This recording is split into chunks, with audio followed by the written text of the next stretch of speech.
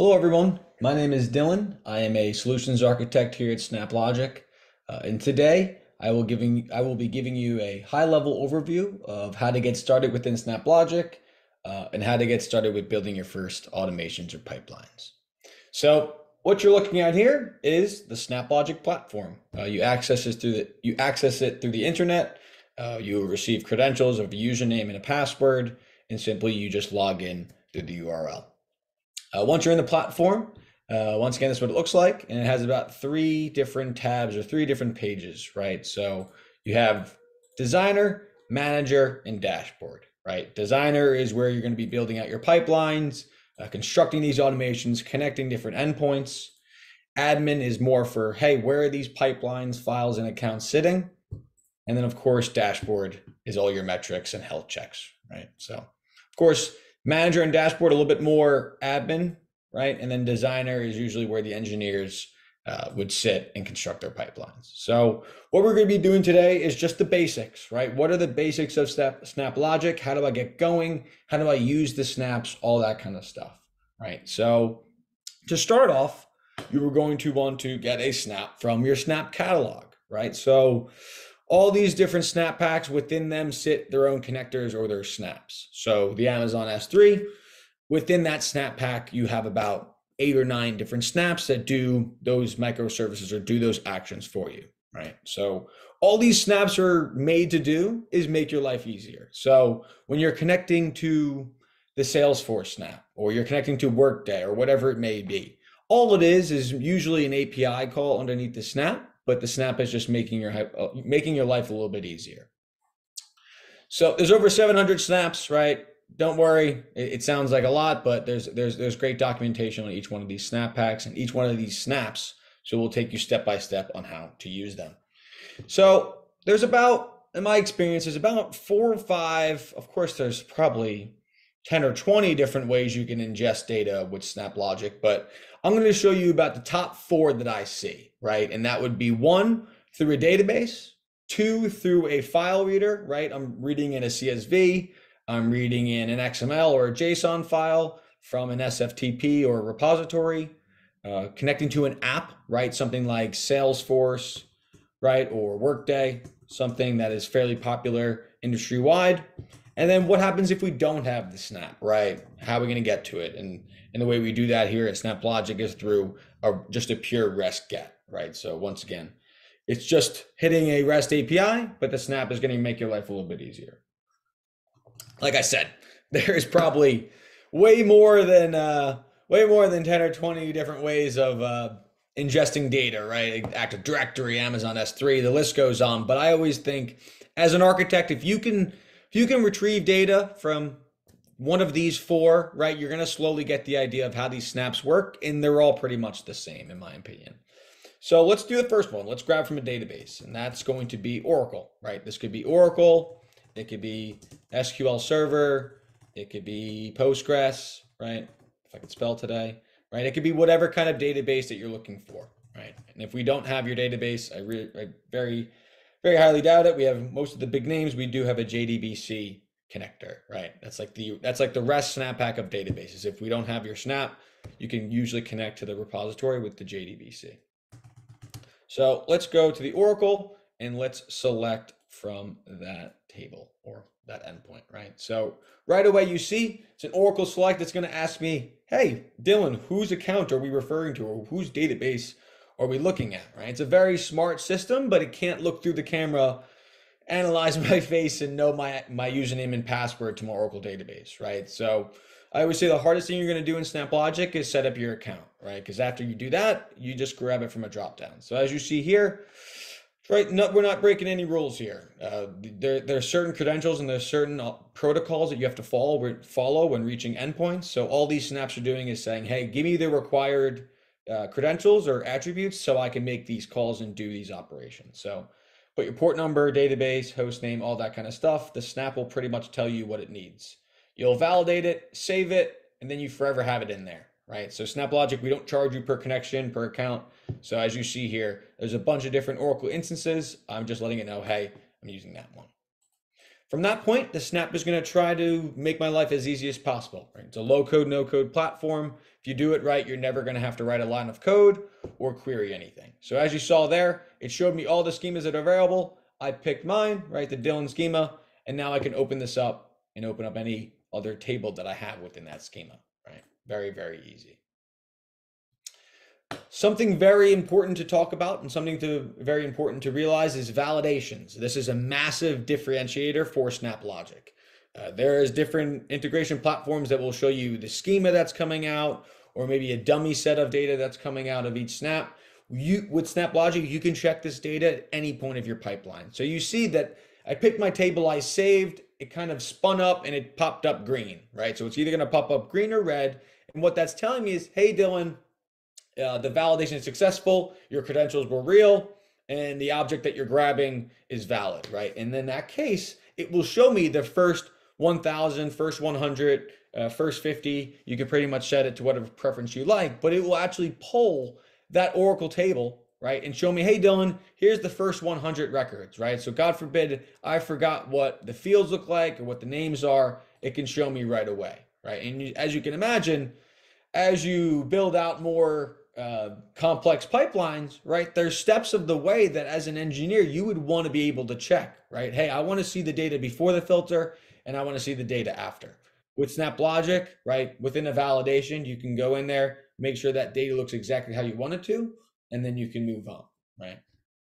So let's jump back in here. So once again, with the database, of course, it's going to give you other options, right? But usually there's about 1 or 2 fields that are required. Just use the drop downs and it will take care of everything else for you. Okay, cool. So let's talk about an application, right? Or a snap that we have, right? So it could be Microsoft Dynamics, HubSpot, Jira, Marketo, whatever it may be. We'll use Salesforce for this example. So same concept, right? Hey, I want to start my pipeline. I need the source of the data to be Salesforce. I'm going to pick a Salesforce read, right? And of course, there's other ones, right, that are more of writes, creates, upsert, update, delete. You can tell which ones retrieve data and which ones push out. And as you see, right, same kind of concept to the Oracle Snap. It's a Salesforce. Okay, I'm going to be reaching the Salesforce data. Whose data am I getting? Am I getting Dylan's? Am I getting your colleagues? Am I getting your clients, right? You have to let the Snap know, hey, what instance am I pointing at? And like I said, right, we don't charge you per connection. So as you see here, I have multiple different sandboxes and I'm just letting the Snap know, hey, I'm using this demo sandbox. All right, so now we have our authentication. You go into your settings, just like the Oracle Snap, right? The Snap is going to try to do as much as it can for you. So without writing in anything, it pretty much filled in all the default values for all the required fields for this call. And now I just want to maybe interject and let it know, hey, I don't want an account object. Maybe I want a lead, right? Or whatever it may be. So once again, there's going to be other options and you can more or less granularize your output. But once again, very, very easy. No code, no coding needed, right? As long as you are familiar with the data, know your account information, and know what object you're going after, you can pretty much push and pull from wherever you like within this platform. So we'll let this give a validation really quick, and then we'll get to see this Salesforce data that's coming out of that instance. Cool. So just like the Oracle, right? Now I can reach in here. Let's see. Okay, it's going to give me my first 1,000 rows. I can either see it in JSON, right, and see what kind of data I'm dealing with, or I can view that in a table structure, right? A little bit easier. So once again, if you can find another platform that's able to do this, please show me. I've been told that no one else has ever seen a platform that allows you to see the data step by step. So it is a massive differentiator here at SnapLogic. And once again, right, we'll jump back to this one now that it's validated. So I have a couple of data sources. I want to see what this data looks like before the filter. Okay, I have everybody. And then in the filter, I'm only filtering everyone that's not a liberal arts degree. Okay, so now when I check out, if I find someone with a liberal arts degree, I know my filter didn't work. But now I'm looking through, it's all marketing, it's all business law.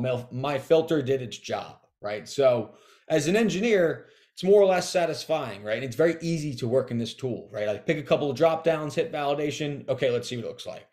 okay, let's change a couple of things. Let's try a couple different transformations, validate it, check the data. Okay, let's try again. You can truly just validate endlessly and wait until you have that perfect pipeline and then eventually push that data through. It's, I would say the Monday through Friday for your engineers are going to be much different than just staring at a code base. Cool. So we did a database, we did an app. Let's say we don't have the app, right? Or you know what, let's do a file reader first, and we'll save REST for last. So now let's say we're not dealing with an app, right? Or we're not dealing with a database. I want to read from a flat file, right? Or I want to read from a repository. So you'd select within the binary snap pack, I want a file reader, right? Everything pretty much follows the same structure. You can tell which ones you can write to and which ones you can read from. So the file reader is very versatile, right? So you can pretty much go in here and upload a file from your computer if you'd like, right? If you had a JSON file or something that you want to upload. You can also search your local repository, right? As you saw, you can store different files and different assets within SnapLogic. So you can go in there and say, hey, I want to go after a certain file that's saved, right? Menu data or student data, whatever it may be. Or you can reach in and get data from one of your external repositories. So if you have an SFTP or an FTP site or an Azure Data Lake, Azure Storage, you can pretty much put your credentials in, right? Your access keys, whatever is required. And then as long as you have a valid file path, you'll be able to reach whatever you'd like. So for this simple instance, we'll just reach in and I'll just grab something from my local repository, food prices, right? Hit that save. Okay, and we're validating just like anything else. So now you might be wondering, as I went through these validations, what is this little ghost snap? So what that is our artificial intelligence engine called Iris, right? Hence the name, the Intelligent Integration Platform. Everything we do here is powered by AI. So it sees that I'm reading in from a file. I'm probably going to want to parse that data, right? Because it comes out in binary form. We want to parse that into JSON. So I am using a JSON parser. So all I have to do is click that, validate it, and it will take that binary output, right, and puts it into JSON for us. The diamonds represent binary, the circles represent JSON. And just like that, I get to see that data that's coming out of that JSON file. Very, very easy. All righty.